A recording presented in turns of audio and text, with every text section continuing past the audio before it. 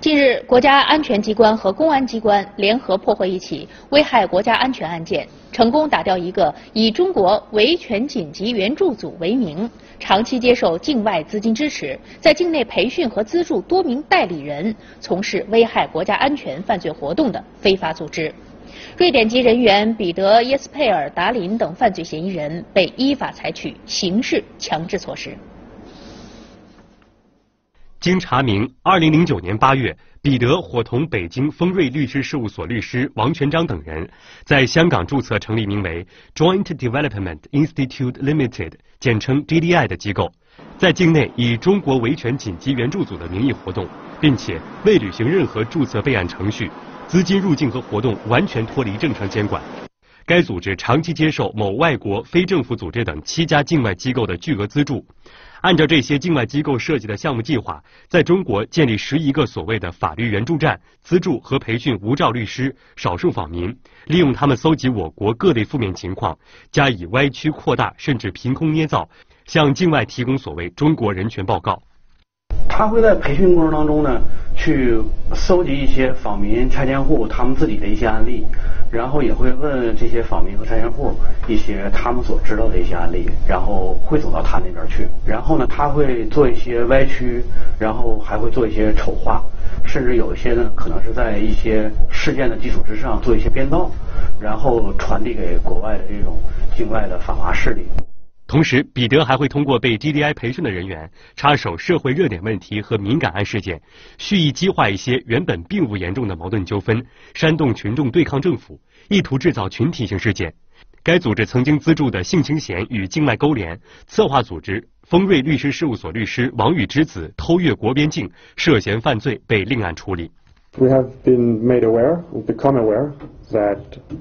certain people that we have supported at one time or another have gone on to do acts in clear violation of the law. And we know that in some cases, such as Su Shanglan or Xing Xingxian, there have been very serious crimes. And we are also aware that that also means that we as an organization become criminally liable for the things that they have done. I once supported Wang Xuanjiang, who has now been arrested and facing trial for causing harm to national security. Xing Xingxian, who I once supported, have broken the law. He illegally brought the son of lawyer Wang Yu across an international border. 对上述情况，彼得供认不讳。他还说，他向境外提供所谓的中国人权报告，其中的内容几乎都是通过网上搜索查询等方式做出来的，并不能反映真实全面的情况。而具体的案例他也没有亲眼所见，不能保证报告中的内容属实。根据彼得的供述，某外国非政府组织提供的项目书中明确提出 ，GDI 每年发起不少于96起针对中国政府的诉讼，发起针对公民律师的培训等内容。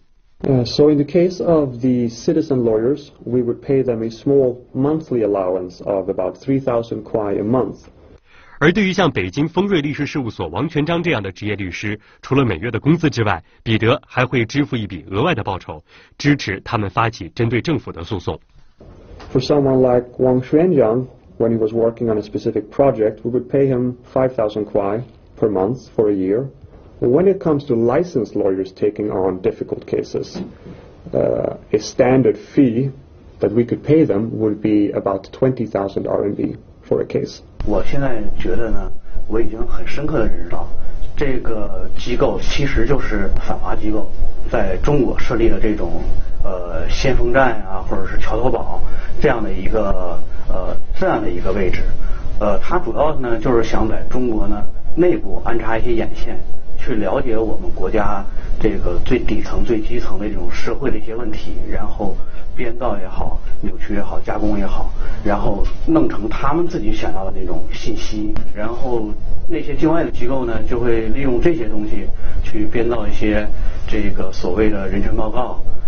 然后会在国际这种政治舞台上或者经济的这种舞台上，去对我们国家做一些这个劫难啊，或者是这个攻击我们国家的一些这个人权制度啊，或者是政治制度啊，会给他们提供这些素材。彼得实质上是境外反华势力在我们国内的一个代言人，他从民生领域的征地拆迁下手，蛊惑和蒙蔽群众，对抗政府，争夺利益。他就是要利用像我这样的公民代理人，来达到收植我们国家的社会民意，收植一些基层政府的负面信息，传递到国外，来用于境外反华势力攻击我国的人权状况和抹黑我们国家在国际上的良好声誉，进而迎合境外反华势力在经济上、政治上对我们国家振兴攻击的图谋。其实就是想伺机呢制造一些事端，等到时机成熟的时候呢，对我们这个国家的这个政权，对我们党的领导进行一个颠覆。另据查明，近年来，彼得组织接受境外资金近1000万元人民币。为谋取私利，彼得等人通过虚增项目、虚报工资等手段，将接受的境外资金层层截留，接近半数的资金被用于个人开销或中饱私囊。I have no complaints to make. I think my treatment has been fair. My treatment has taken special circumstances into consideration, considering, for example, a unique medical condition. I have been given good food, plenty of sleep, and I have suffered no mistreatment of any kind. And I have also been given the opportunity to meet with representatives from my embassy. 而对于自己过去一段时间以来在中国的所作所为，彼得表示十分后悔。I violated Chinese law through my activities here. I have caused harm to the Chinese government. I have hurt the feelings of the Chinese people. I apologize sincerely for this, and I'm very sorry that this ever happened. 在铁的证据面前，经过调查人员的说服教育，王某、邢某也对自己的行为后悔不已。很清楚知道我自己的这些行为给国家已经造成了很重大的一种损失，还有那个在国际舞台上这些声誉的一些影响，这些都是我自己所犯下这个很严重的这种错误，所以我希望咱们党和政府